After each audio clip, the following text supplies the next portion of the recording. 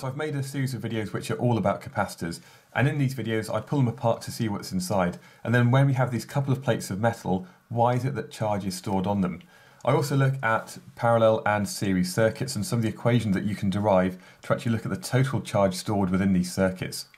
But then why do we use capacitors in the first place? Well, they're all about storing energy, and I've got a whole video which is all about that.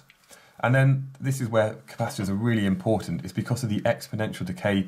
And we can look at, if we have an RC circuit where we have a capacitor discharging through a resistor, how the charge, the current and the potential difference change with time, as maybe we discharge a capacitor or also charge it up in the first place. And finally, why are they useful?